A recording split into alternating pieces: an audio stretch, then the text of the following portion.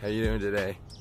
So, figure weather's getting nicer and good time to walk the dog again in the mornings. And so today, let's talk about these 3 words that's very important to say in an email after every phone call or a conference call or a meeting, just so everyone's up to date. So I'll get straight to the point. It's per our conversation.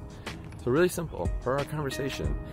And you put that in the email, and basically, and then you have bullets or a message or paragraphs are under it. But usually, personally I like bullets.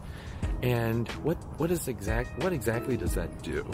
Well, that helps everyone be on the same page, because sometimes during a phone call or a remote meeting or even an in-person meeting, there's a lot of stuff that's being discussed, and also from everyone's perspective they may take that information differently.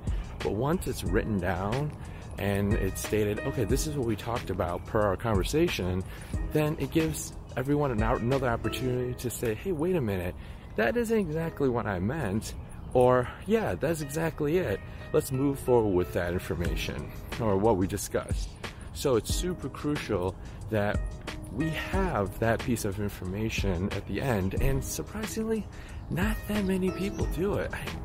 I don't know why, especially in the world that we're moving towards of more working from home, working remotely. There's more technology being used, so now is the time, like more than ever, to start using this per our conversation after a meeting with an email.